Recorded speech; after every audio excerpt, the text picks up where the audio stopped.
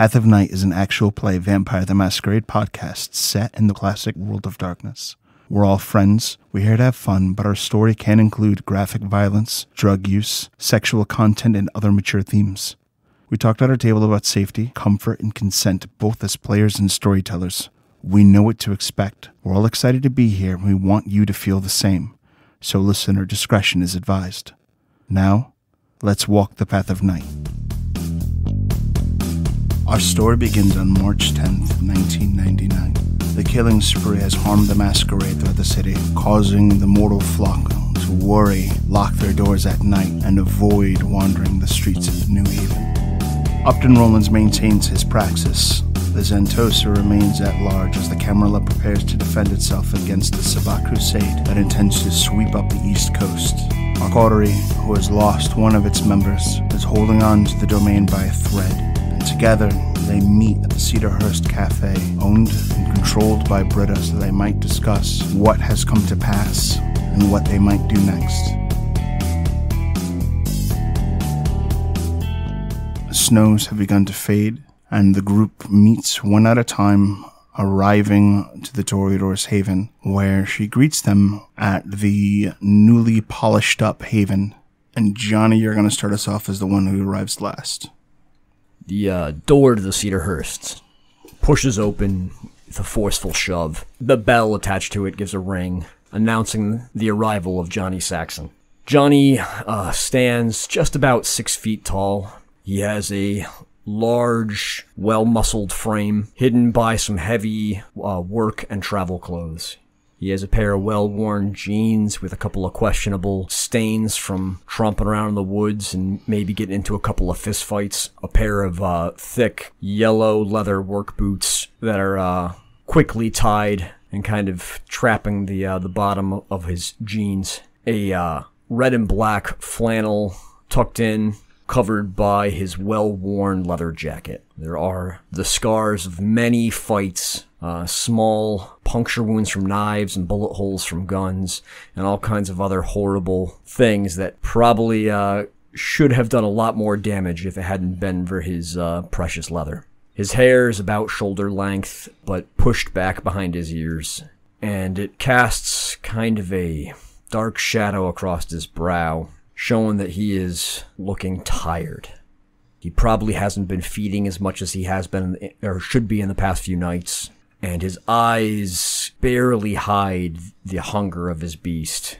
But he keeps on soldiering through, turns and regards the rest of the coterie, nods to Wynn on his left. Wynn sits on a chair, kind of splayed out, not really ever in her life particularly accused of being ladylike. She bears her typical trademark long white braid that encompasses the middle of her head, but bald patches on either side. Now, though, there are cobra patterns on the bare skin of her scalp, and if she holds her mouth right, you can see the unconventional fangs, resembling a viper fangs, in her mouth. A hood is pulled over her head most times, but at this point she's pulled it down because she's among friends. Her eyes, the same green as a seagull's, give her a sort of eeriness that most people would find unnerving, but she, again, has found a place with these people here. She wears her typical battle flannel, many different colors, a red and blue flannel scrap tied around her wrist, a memory of a woman she used to be. She seems to have cleaned up her appearance a little bit. Her jeans seem to have been washed, even if they don't fit right. Her flannel is buttoned, even if it's clearly dirty, and her leather jacket is wrapped around her, even though, again, it's not necessarily meant to fit her frame. And her just god-awful Doc Martens have been tied in maybe an attempt to have polished them. She returns the nod to Johnny and looks to Miles. Miles is kind of walking around, taking in all of the shop and the improvements and changes that have gone on since he was here last. He's in a full-length leather trench coat, wearing sunglasses indoors with his slick-back blonde hair. Nearby seems to be his katana in its vibrant red sheath. He's currently just poking around and waiting for the whole coterie to show up. He's around 6 foot with slick black blonde hair and blue eyes, and he's, even all this gear that he's wearing, it's still very put together, all the right places to look just correct. With Johnny coming in, he looks over to Britta. Britta can be spotted wiping out the sink as the coterie arrives. Everything in the place is immaculate now. The coterie will notice that she's put various photographs and calendars up, like a collage of beautiful images. But the Toreador herself moves with her usual grace. Her brown hair is up into a neat, perfect bun. The big doe eyes, bright and light and innocent in her gorgeous face. But she's still got the red leather jacket that Johnny gave her, tied around the waist of the dress that she's wearing. Lace edges, spaghetti straps, dark colors, fishnets beneath. Just as everyone's kind of gathering in, Britta takes a look at the door for the final member to arrive, but no one comes.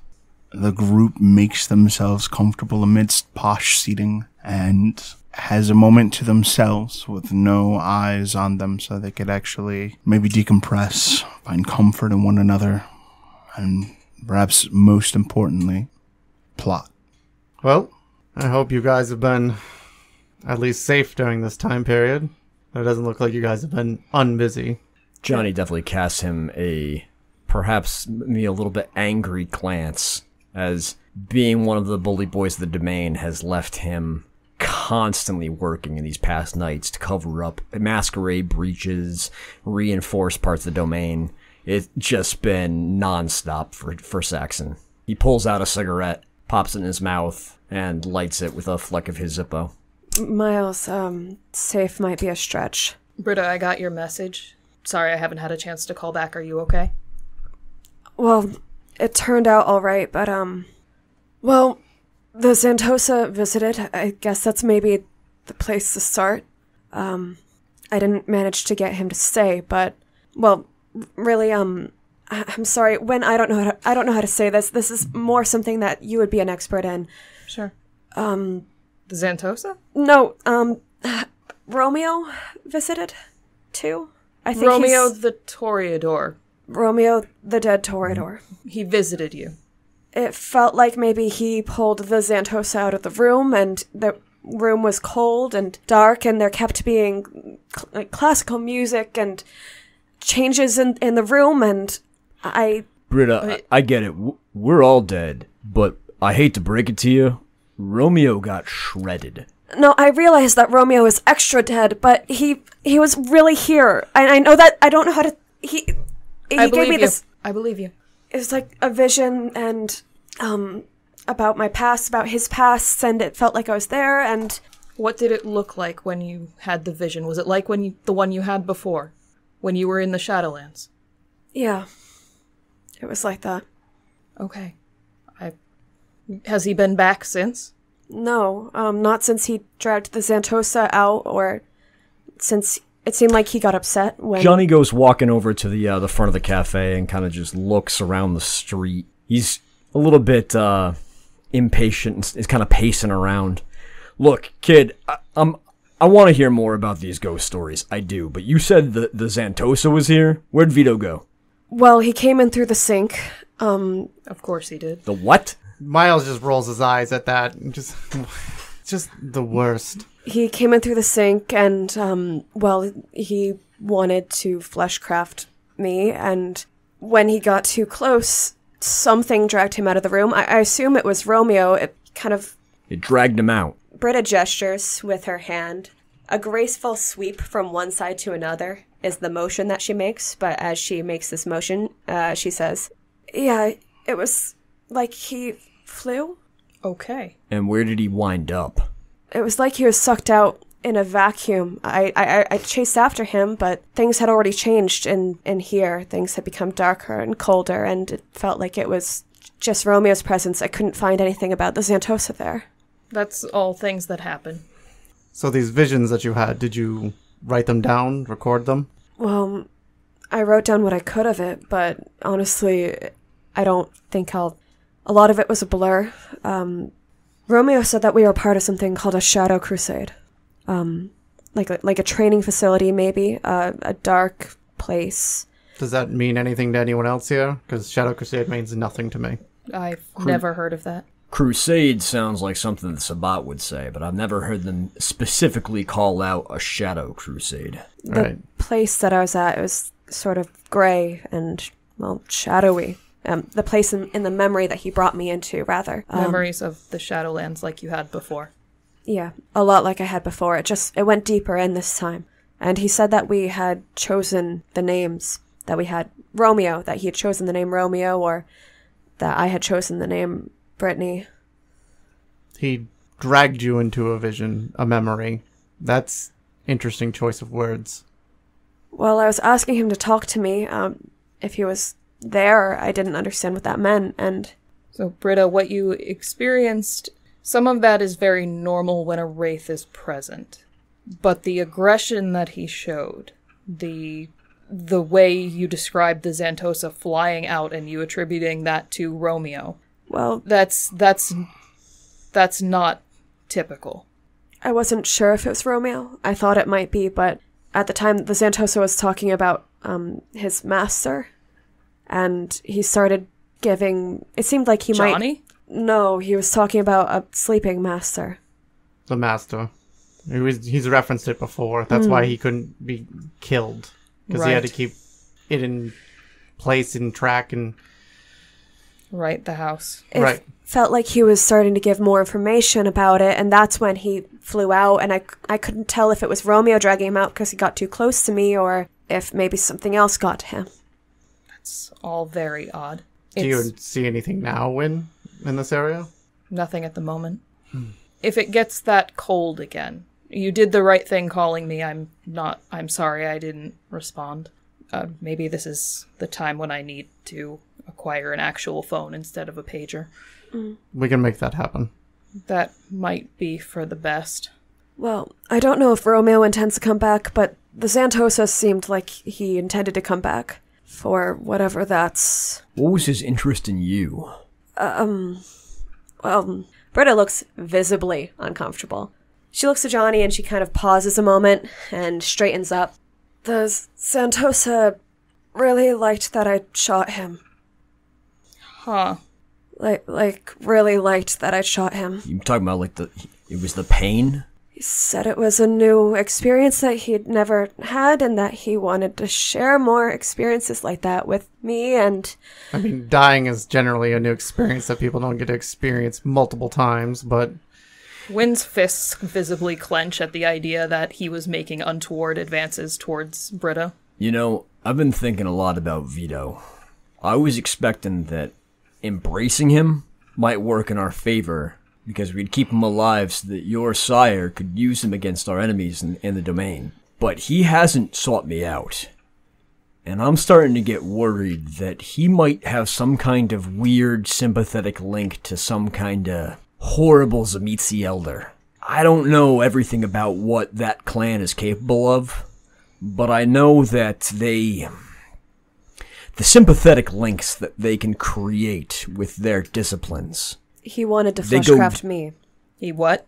She started the conversation off that way. He was claiming that he could get into my memory the same way that maybe you had, Miles, something like that. Not quite the same, but well, no. I understand that he was, in theory, trying to use fleshcraft to affect your brain, I guess. He was offering that maybe he could, but maybe by digging around in my body, he could get to my memories and get me able to remember stuff. And maybe with that objective of creating a sympathetic link like that. That doesn't seem very plausible to me. No, me neither. Well, let's remember, when we found him, he was in a whole garden of flesh, if you will. Right. That house was filled with all kinds of crafted things. That flesh isn't simply created from nothing. I do remember that.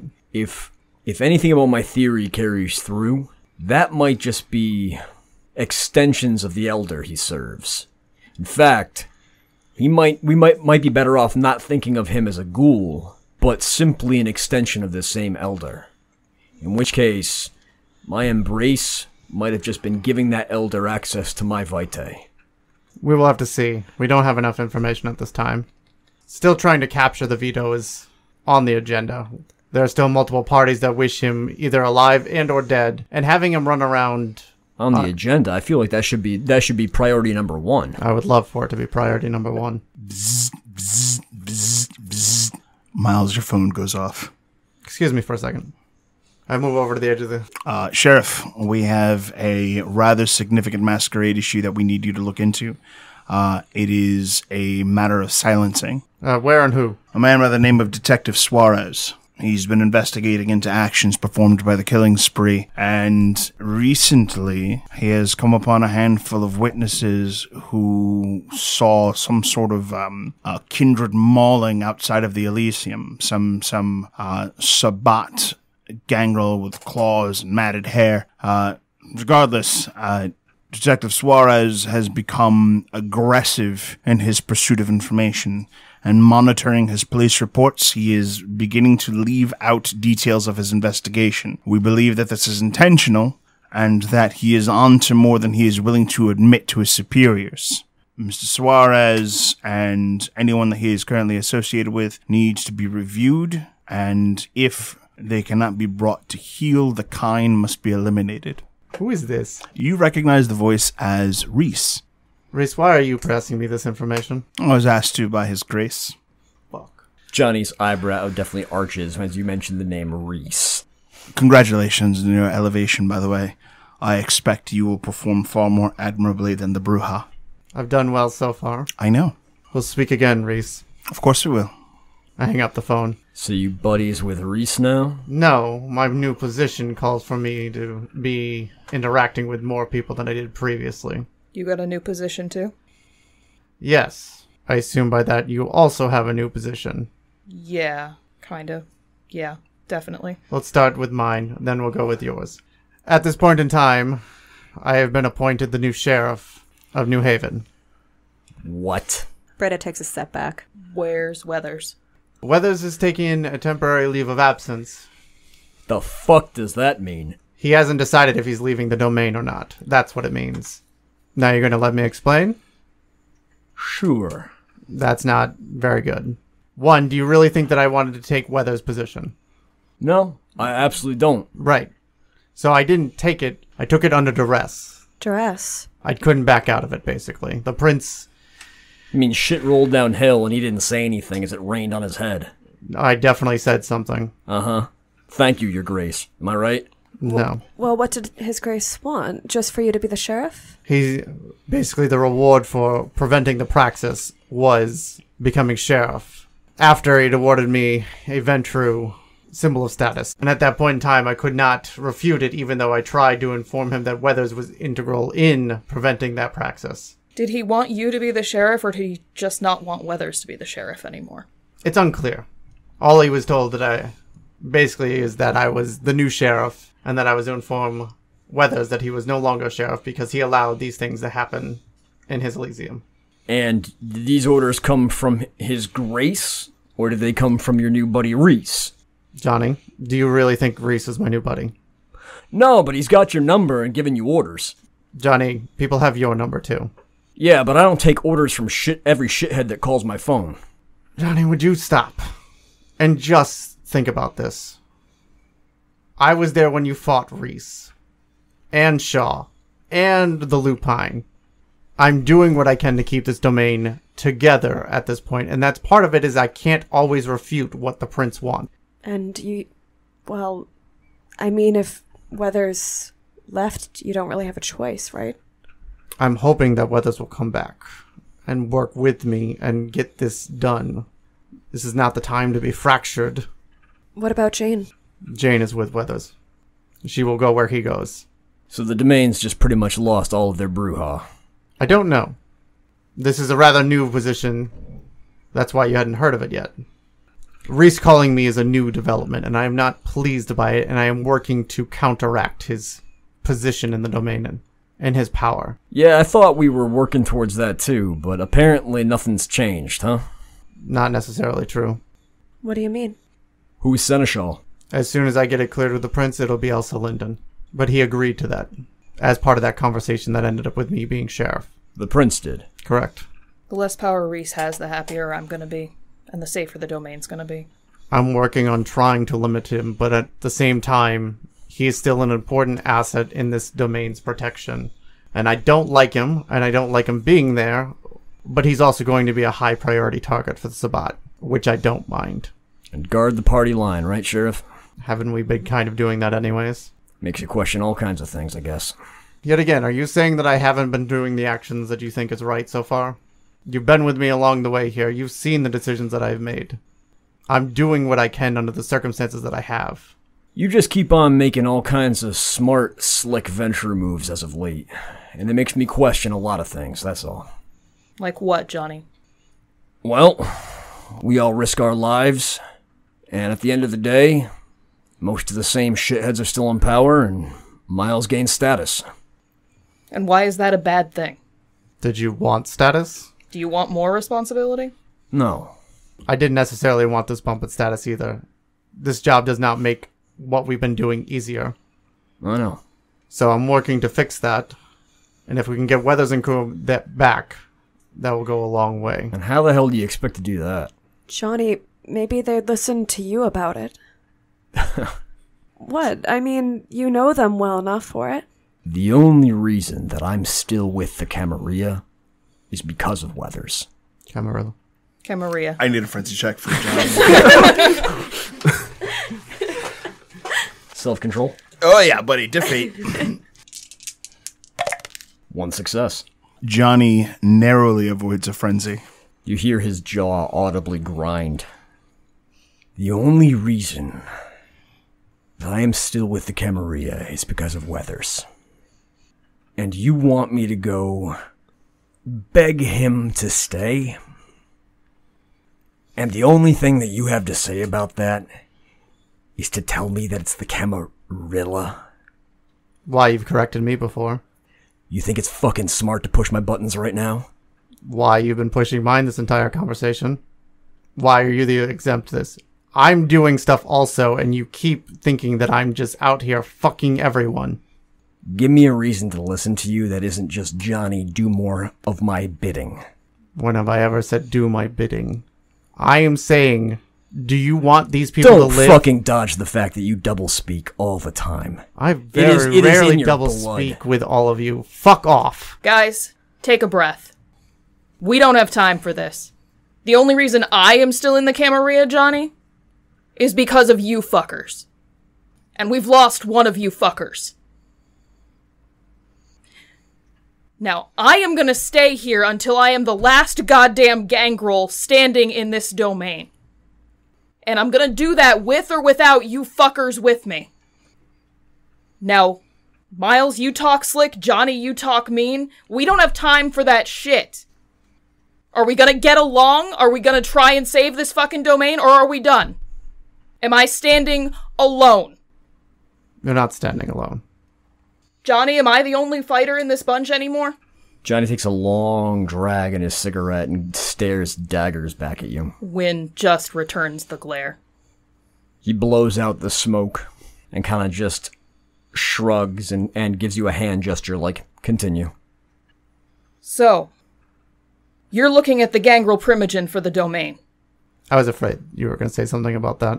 Why afraid? What's wrong with that? We have a voice on the council. That's good, isn't it? What happened to the other gangrel primogen? Oh, he's dead. Yeah, that's what I was afraid of. Outside the domain. Didn't violate any of the tenets of the Camarilla. Did you check? Yes. Okay.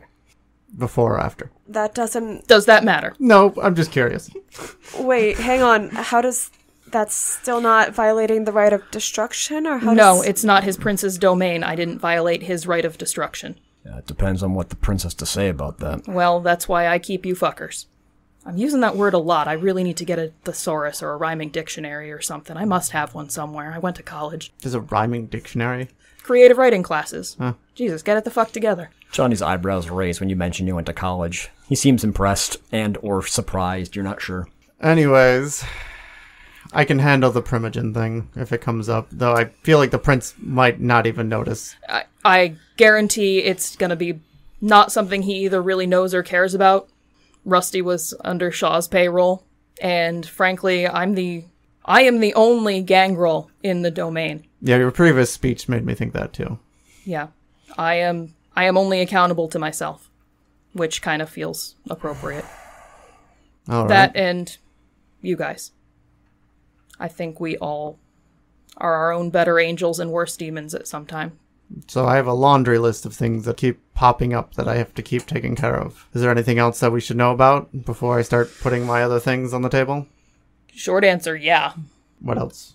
You know the Holy Land? Name... Not the one in the Middle East, the one in Waterbury. Yes, that defunct park. Yes. Isn't there like a bunch of abandoned like Bible stuff there?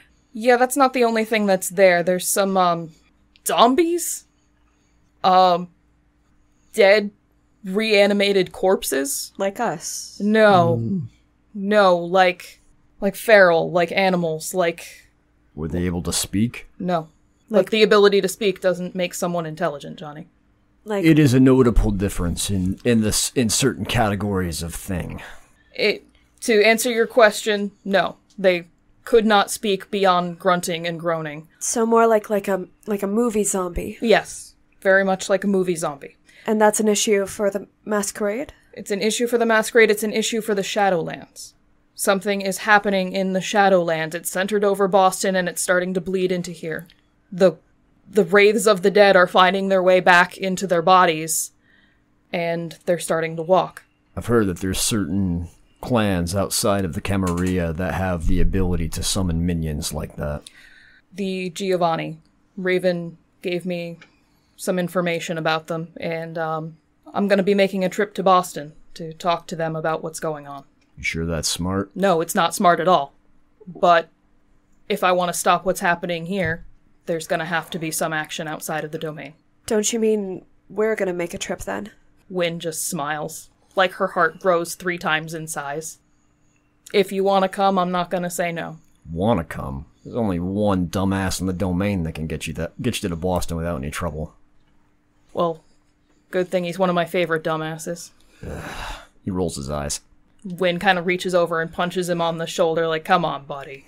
I'll see what else I can hear about that nearby. Hopefully we can avoid a trip to Boston, but... Unfortunately, that's where the center of the action is. There's also, just so you guys know, Joey's still around.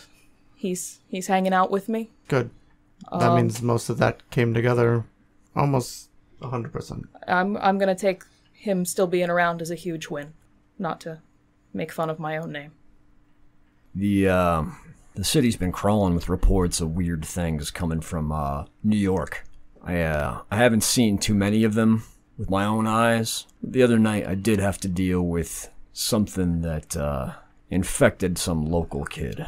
Infected? Yeah. I don't really know what to say happened to him. But he wasn't like a zombie. He was still alive? Sounds like alive is a strong word. Apparently, according to his girlfriend, he got bit by something in the subways over in New York.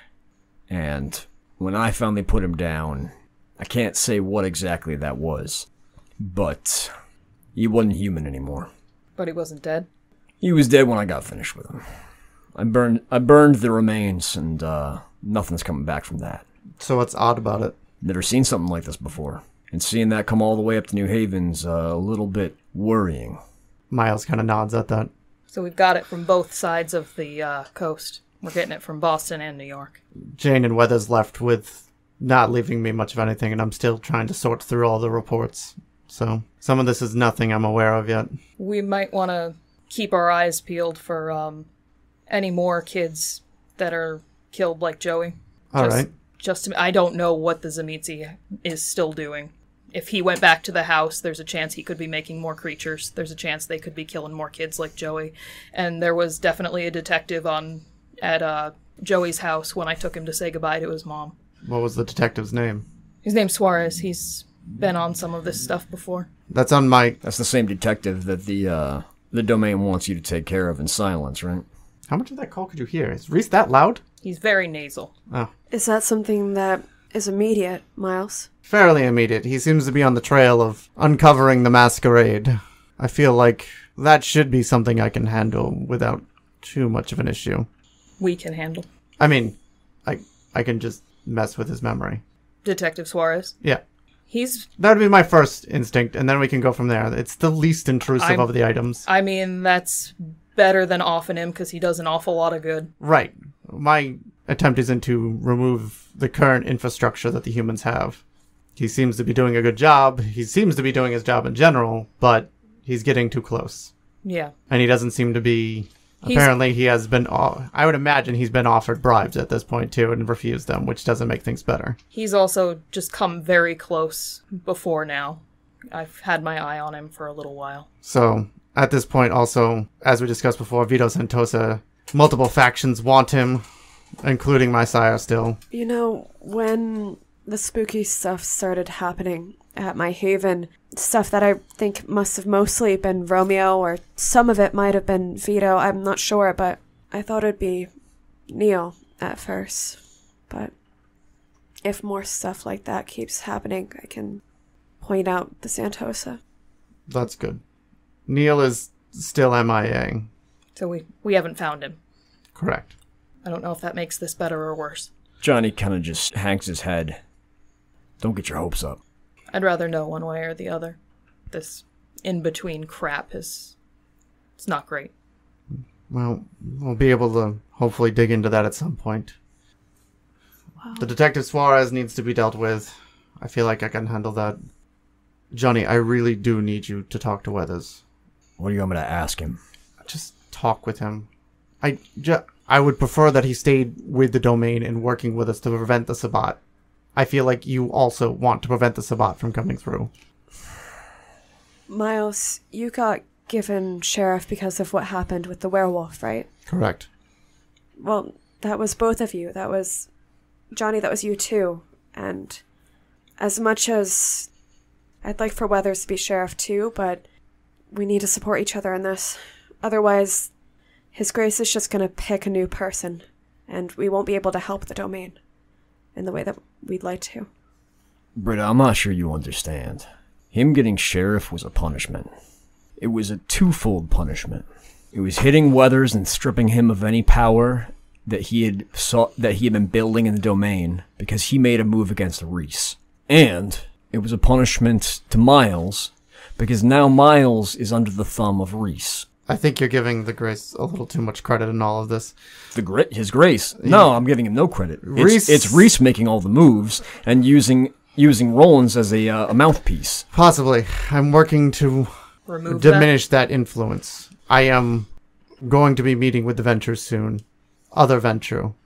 And hoping to get Reese in a contract of sorts. I just need to check with my sire. By other Venture, do you mean your sire? My sire among them.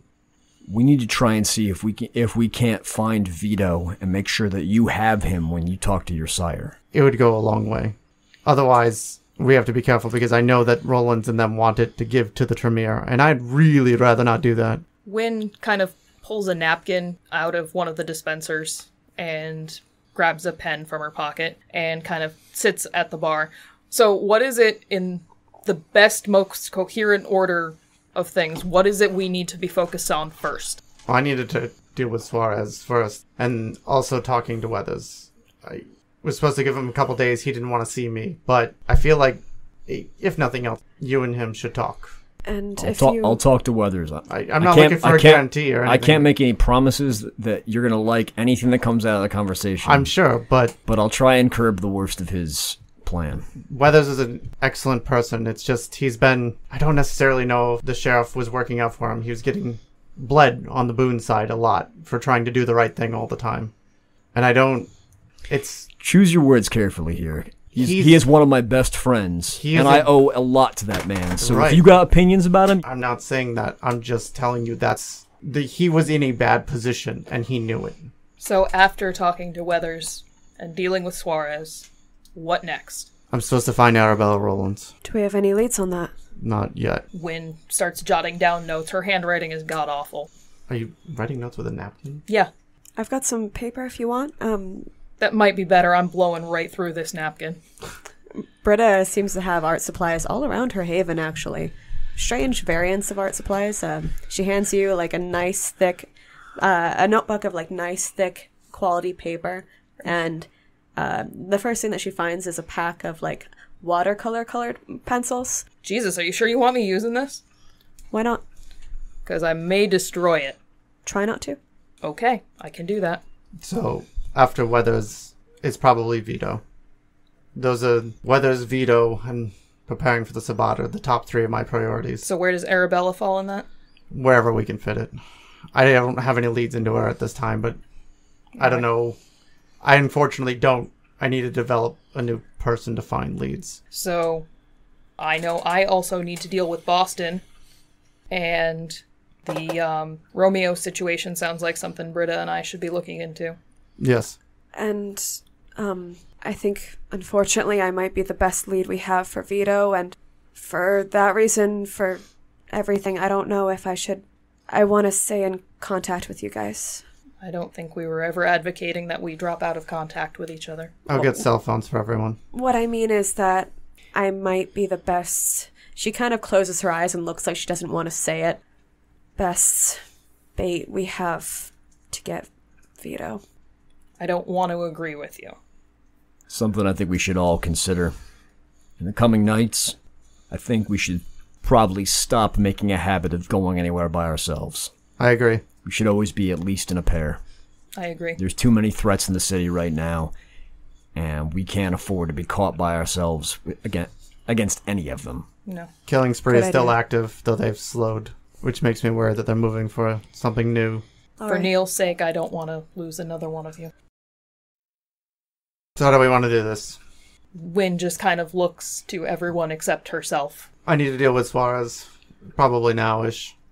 All right, then let's go deal with Suarez. I think you and Britta should probably go talk to Suarez. Okay. She might actually be a good hand in doing that. And you also might want to consider possibly deputizing her. Can you do that if she's under the accounting? I think the current state of the domain makes a lot of traditions a little bit more flexible. I'll probably still need to get that approved, but I don't know how to be a deputy. It just means that when some shithead asks you why you're doing something, you can tell him you're working for the sheriff's office. That's all that means. Okay. I think you and I should probably go see if we can find Weathers. Yep. it sounds like you should be a deputy. I am. You're a bully boy. Same thing. Different title. Doesn't it make more sense for you, Johnny, to be the deputy? I mean, you're the link. He can have as many as he wants, as long as they're people he trusts. Well, that's you. Choose your title. The title doesn't matter. Deputy Saxon sounds pretty good. All I'm saying is that you should also consider keep putting Britta under that umbrella as well. Once I can finish out the accounting, it's on. We'll see what's going on at that point. She may not want to do this kind of work either. Well, I said earlier, I think we all have to do this together. I know that you can, but we need to stick together right now. So let's go deal with Suarez. Agreed. Do you mind coming with me to go find Weathers? Do you mind having me come with you while you talk to Weathers? No, that'd be alright. All right. All right, check in, you two. All right. After a difficult conversation, the group splits up to head out to handle business.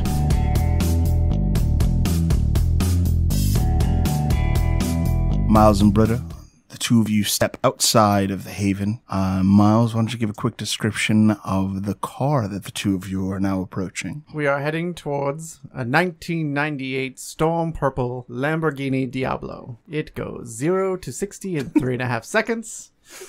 It has 512 horsepower. He said a brief description. It should have a longer description than I do.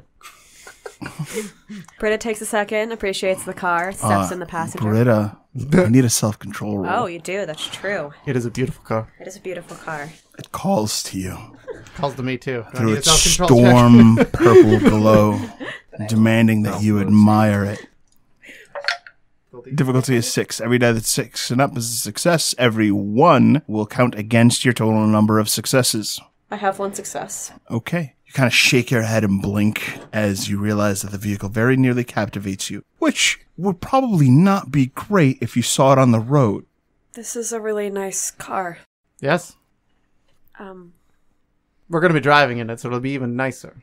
Britta looks like she wants to say more, but she's not quite sure how to approach this subject, and she kind of just stands and stares at the car for a bit longer. Is there a problem? If something like this surprised me, I think it might freeze me. I don't know what to do about that. I guess maybe I could try to... I'm not driving uglier cars. Britta opens the door and gets in.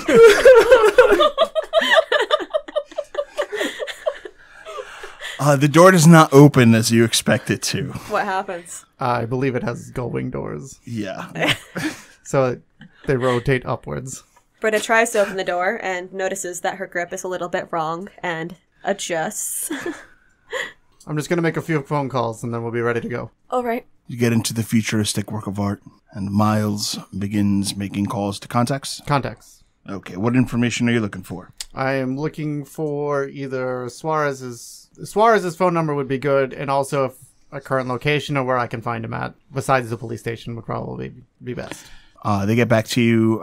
By the time you're hitting the road and starting to kind of peel out, you do notice this thing goes pretty quick, pretty fast, and has this like very faint purr to it. While you're getting out, your car phone goes off, and your contacts get back to you, letting you know that Detective Suarez has apparently been investigating into Joey's death, along with a handful of other cases, and he is currently at a place called Sherwood Cafe, meeting with a woman by the name of Sheila Mendez. Why does Sherwood Cafe sound familiar? They respond that they don't know. Oh, right. Thank you. I hang up. Then I say out loud again, why does Sherwood Cafe seem familiar? I mean, I don't remember it, but that doesn't really say much. I don't know. It'll come to me when we get there. All right. How do you want to approach this? He's apparently interviewing a person named Sheila. I'm kind of tempted to brute force this, because I don't have time. I mean, if he's smart, won't he just kind of get back on the trail? There are ways to make him turn away from it every time he decides to try to do it. All right. But I don't think he's going to give it up with normal persuasion. So there's two methods we can do here. We can either use the powers that we have to try to permanently dissuade him in various ways without killing him, or we introduce him. Introduce him? In theory, we could make him a ghoul. Might he still be a risk, then? Less so after the blood bond takes place. Well, one thing that we could do is I could listen in on the interview that he's having. It'd be best not to approach him in a crowd. Though I'm going to stick out. It's kind of a known factor. And since I don't know the name of this place, I assume it's not a place that I would normally be a normal patron of. Sure. What part of town is the Sherwood Cafe in? It's actually downtown New Haven. Not overly far from, like, Yale and that whole area. So it's a college bar, most likely. Ton of college kids, yeah. You might fit in quite well. All right. Is that something that we could use? Yeah, we could possibly use that to at least do an approach, go from there. You could possibly just see why he's doing this, what his motivation is, responsibility of the job and such, but he's starting to go behind his superiors' backs, which speaks to another motive. All right. What would I say? Listen in on him and maybe just try to get a grasp of why he's there? Maybe approach him with information. What could I give him that wouldn't be a problem? Make something up. I mean, you were there for the Sabbat attack. It isn't too hard to say you may have saw something. Hell, the report of this incident seems to be something that you mentioned before. Yeah, it sounds like... A grand girl on the street killing someone right around the day that they hit Elysium. Yeah, it does sound familiar. All right. You can say that a friend of a friend told them that he was looking into this. All right, and then I'll get back to you? Yeah, I'll be around. Okay. Let's head to the Sherwood.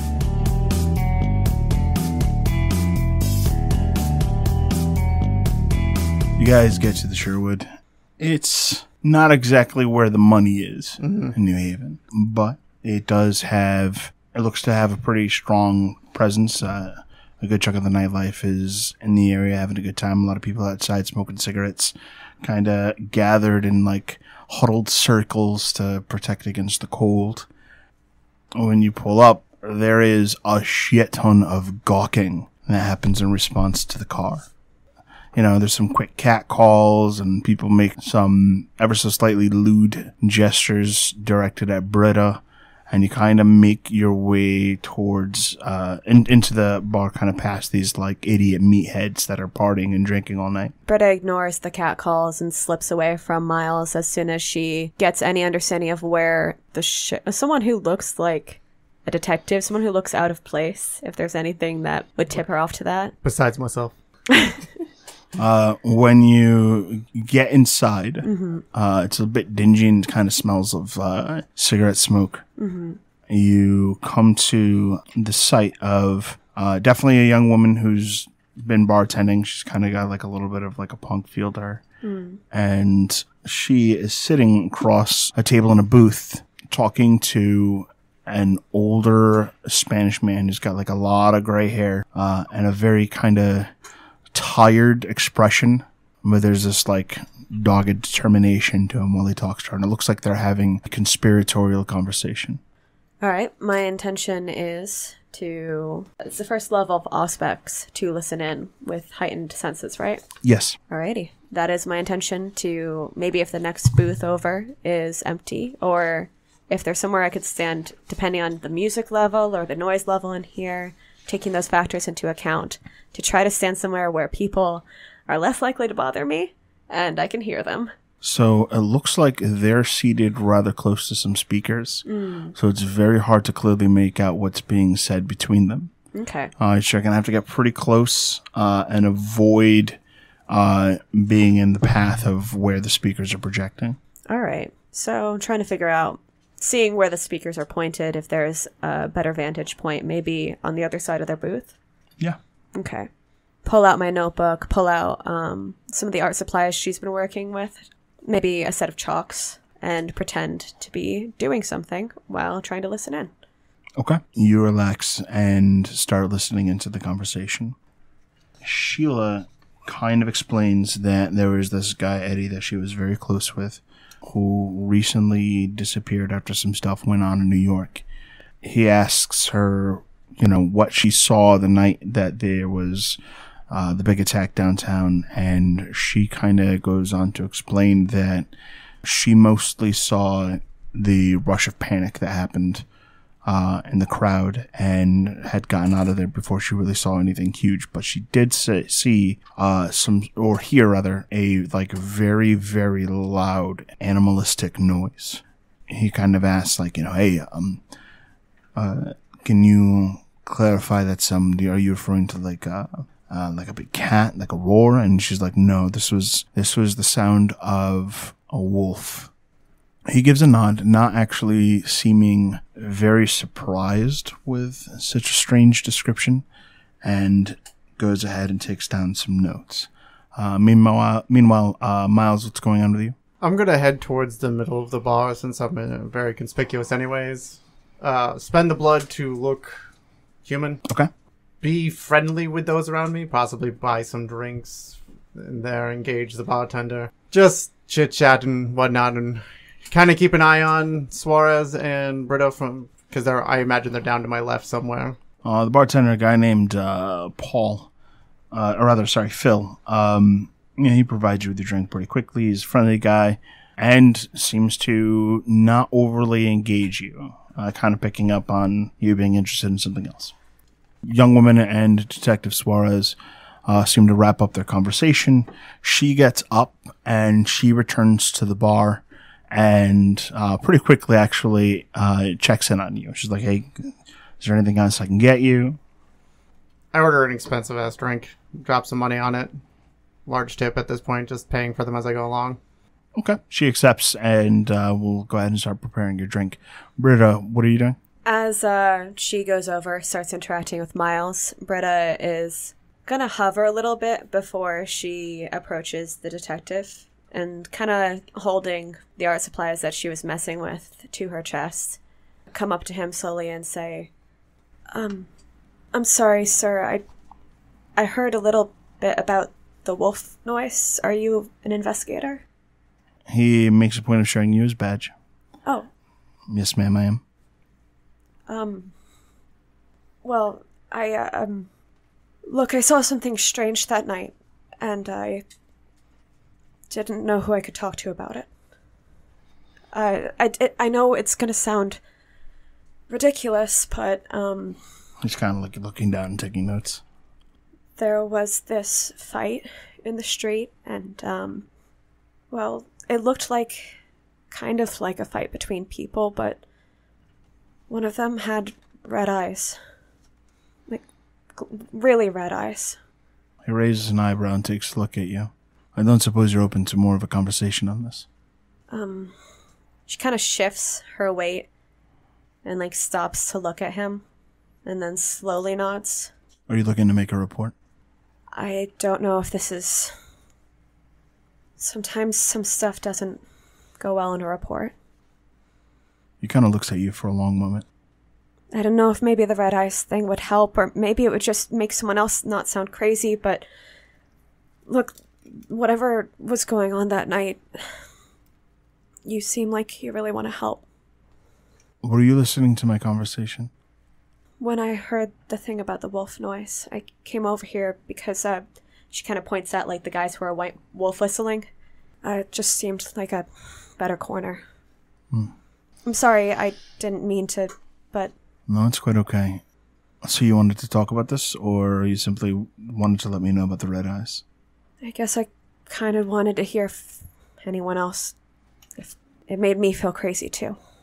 Well, you're definitely not crazy. And you're not the only one who's made reference to that sort of thing. All right.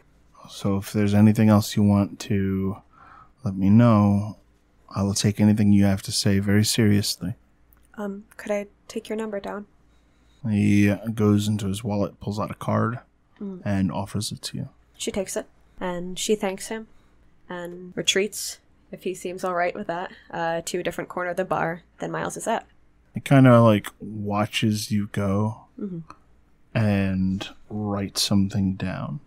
I do not drop heightened senses for a bit, so long as he seems like he might, like... Until his attention turns is when I drop heightened senses, as far as I'm aware. I know I don't have a great grasp on that, so... And once I kind of, like, set the card away, tuck it carefully into the thing that I wasn't really drawing, take a second. And if I don't really look at Miles, I just kind of take my own time for him to do whatever he's going to do about that. As I see her start moving away, I send her a quick text to see if she can check to make sure he's human or not. If she can do that thing. Then curse for not having Neil here. I have heightened senses. I don't think I have anything else, so... How much aspects do you Yeah, have? I've got one level. And So that is not something you can do. There's a confused pause. She kind of stares in front of her at the bar for a second. Then she texts you back and says, I don't think I can do that, sorry. Roger. And then I will wait for the detective to leave the bar so that I can follow him, because it sounds like... And I basically send you a text. Is there anything I should know? I send a text letting you know that he's gotten a lot of reports that match what I saw of the fight, and that he seems heavily invested and like he knows much more than he's saying. That he does seem like he wants to help. It's like a series of texts. Britta is being careful not to type too fast. There's sort of that temptation to, like, is there a word for that? Pressing the button over again so that you get the letter? T9. T9. Okay, yeah. She's even without the celerity, she's a fast texter. Youth. And basically at this point I'll wait for Suarez to leave the bar and then make an approach once he breaks out of these crowds. Okay. Yeah, he lights a cigarette, heads over to Sheila, lets her know that he's going to be heading out for the night. If she has any questions, she can feel free to call him. If she remembers anything that she hadn't thought to say before or wants to amend the story that she told, she's more than welcome to do that and to just drop him a line. He turns and he's in this like dingy white button-up shirt. He's got like the tie. He's got like the long coat. He's got all of like the classic noir detective. Yeah. Okay. Has it hit me yet that this place is related to Johnny? No. No, okay. Apparently I've never paid enough to Johnny to know where he lives. I'm sorry, Johnny. It's all right. And he heads outside. I text Britta, I'll be like, stay nearby, but don't expose yourself. And I'm going to follow Suarez out. Suarez steps outside. He's got this like shitty little sedan that he owns. But you do notice something else. Why don't you give me a perception plus alertness roll? Fuck. You will notice something no matter what. This simply lets you know what you notice. Uh-oh. All right. I will take 2 successes. Okay. Suarez seems to notice the Lamborghini and gives like a what the hell face. And he looks, and there is definitely this guy leaning on it with a young woman kind of like pulled to him in his arms. and he's kind of kissing up on her and flirting with her and asking her if she wants to go for a ride in his car, like gesturing to the Diablo as though it belongs to him. I will deal with him in a minute. Permanently. Or remove him from the face of the earth. Not really. That seems a little extreme. But tempting. What's your humanity at? 6. On a good day. So I'll basically wait till Suarez gets to his car. I assume it's a little bit farther away from the bar. No, No, it's right there. right in front of the bar. Ugh. It looks like he has shortened the distance between his car and the bar as much as possible. There is a very clear, deliberate choice there.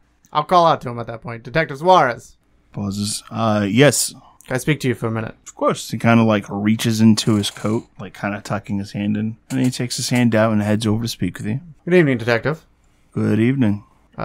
So I guess we should just start this off. One, are you recording us? Are we having a conversation? Because I record all of my conversations. I hope that's not a problem. It is a problem.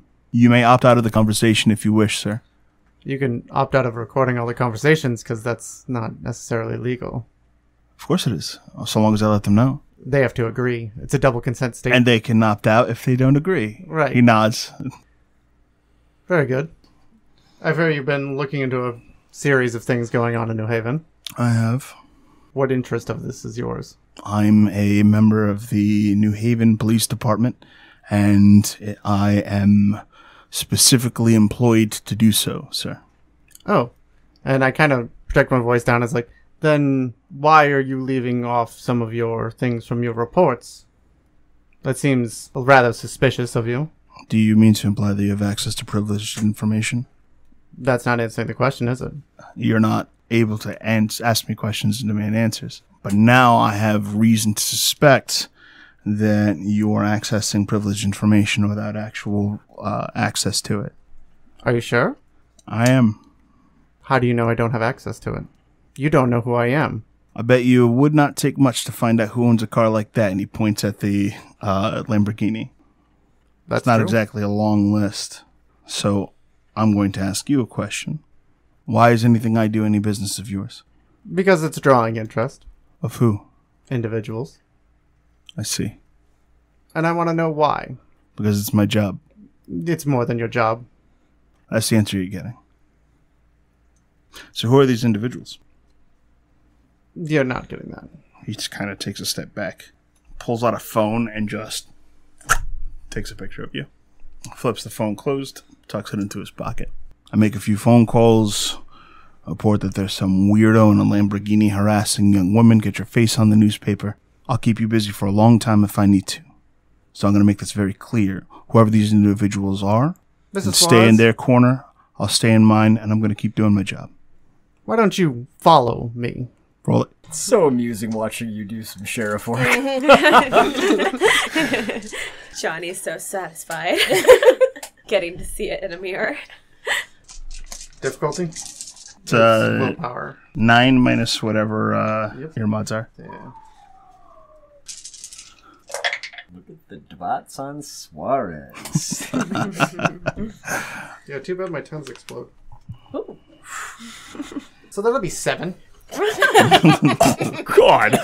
What's the time frame that is? That 7 rounds? 7 rounds. Okay. So where are you leading him? I am leading him. He definitely seems to like be under as soon the as I say sway follow, of I your... just have him, and I wanted to get him in, around, out of the general view site. Okay, yeah, you take him, run back. There's a couple doors there, dumpster.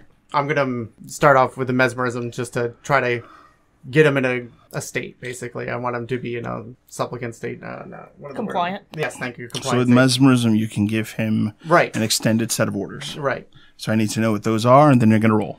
Okay. He meets your eyes, is kind of like unblinking, pupils dilated.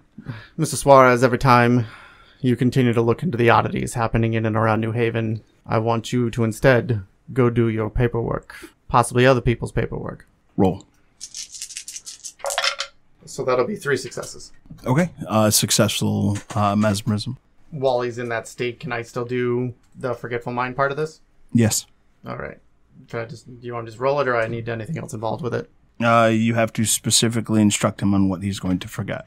And what the memory is replaced with. Okay, so I should probably roll first to see what I can do, because it's kind of specific. Yeah. 2 successes. Says may remove but not alter memory permanently. So I'm going to tell him to forget our conversation and seeing me after leaving the bar. Okay. And then I will leave. All right. You leave him in the alley and head around front. And there's this guy who is flirting with a girl, kissing up on her. One of his friends rather indecently expose himself, starts pissing on the back tire of your car. The guy's like, yeah, get the fuck off my car, bro. What the fuck are you doing?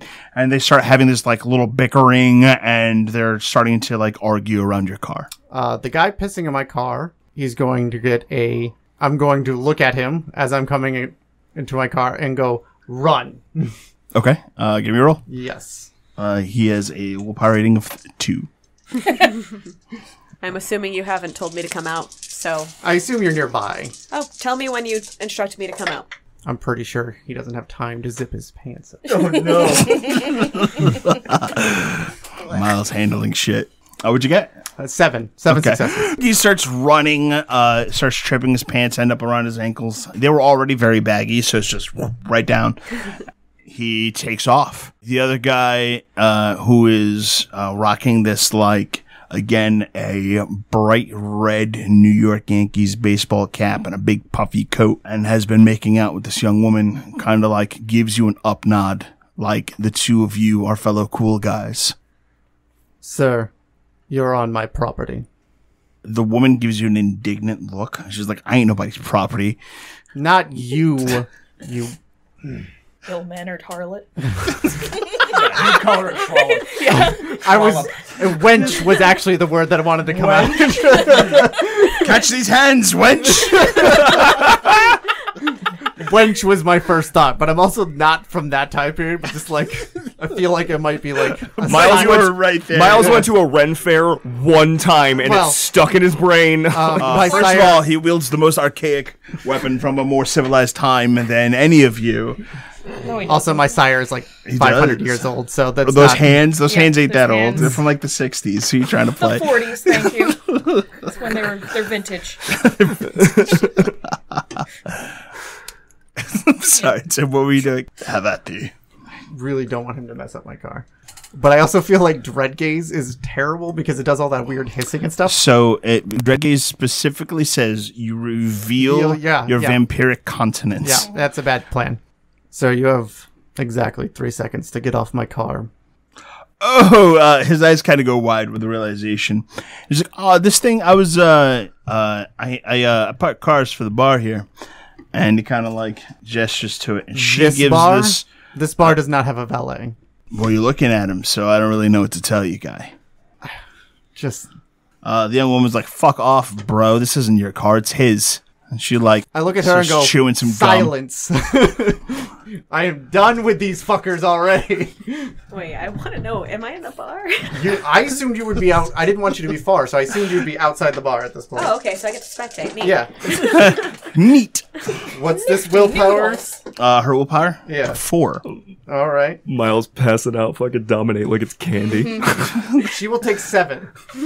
Okay. She gets this terrified look in her eyes as she finds herself unable to speak and argue with you the way that she wanted to. So the guy, like Ash Ketchum, tilts his hat so that it's facing backwards, and he is going to attempt to sucker punch you. Are we in initiative? Yeah. All right. Oh, God. I really wish the audience could see Tim's face when Lex said that. Oh my god. Alright, so initiative? Mine is 11. I'm at 20.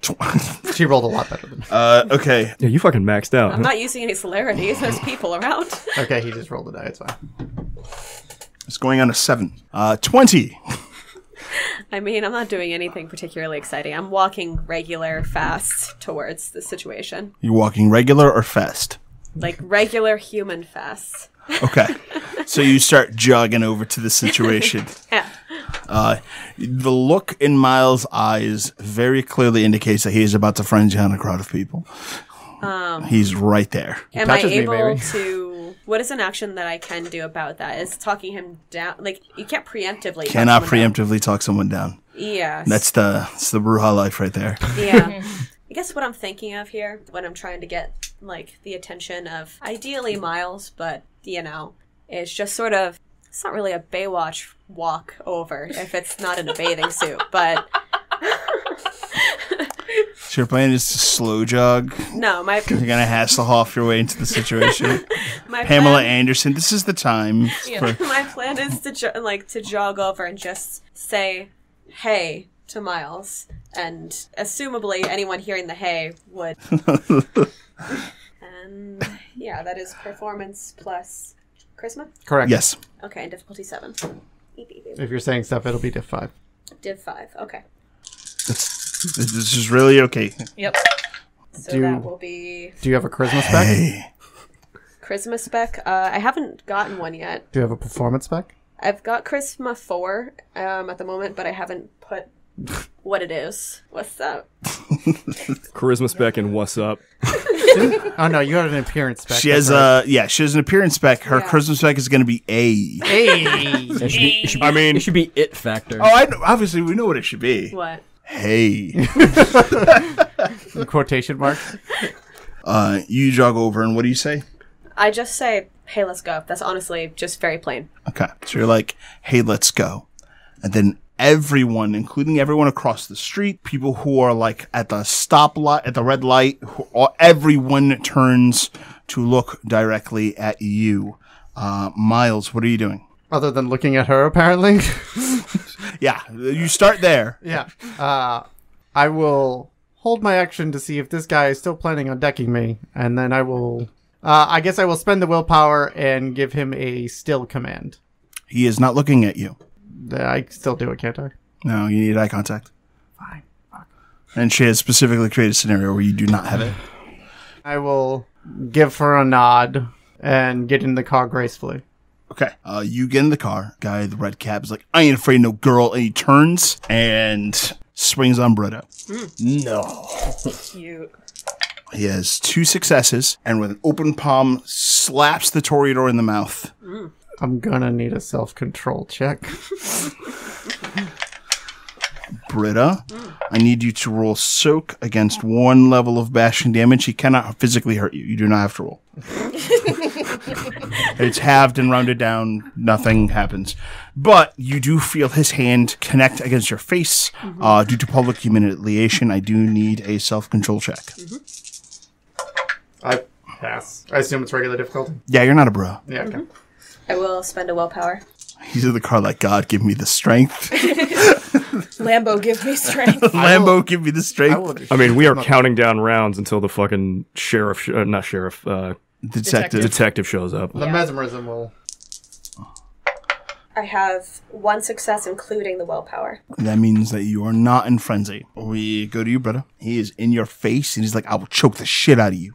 Can I just get in the car? Yeah. Then I'd like to open that ridiculous door and look out to the crowd that is looking at me just with, like, hurt puppy dog eyes as I step into the car. What the fuck, bro? Yeah. The crowd starts getting real mad on your behalf. I get us out of there. I'll let the crowd deal with him. Okay. You get out in your rearview mirror. You can definitely see a bit of a brawl outside of the bar escalate. The Sherwood's taking out the trash. Detective Suarez makes his way out back. You see him kind of like lighting a cigarette. He looks, tilts his head to the side at the sudden crowd and missing Lamborghini, and just kind of heads off to do paperwork.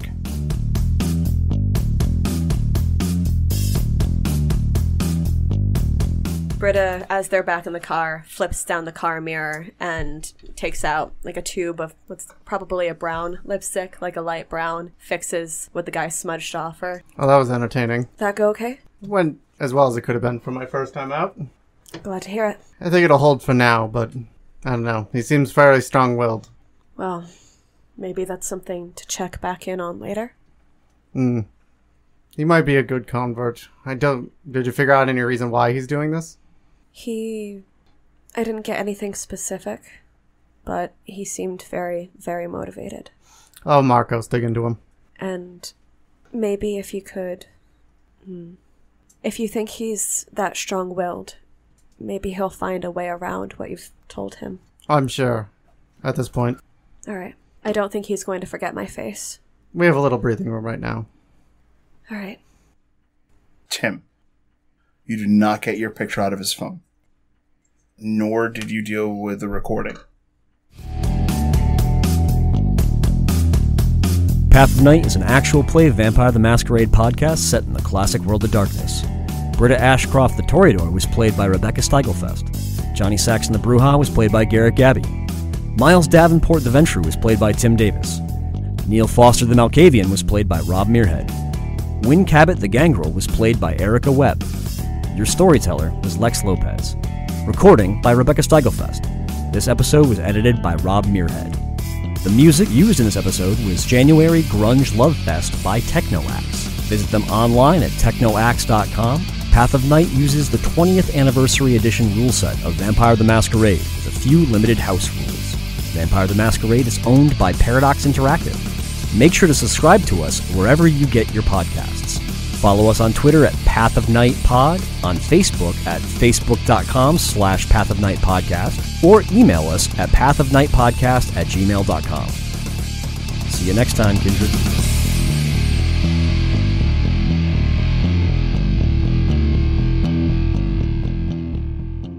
This fucking plebe thinks he's gonna touch This me? fucking plebe.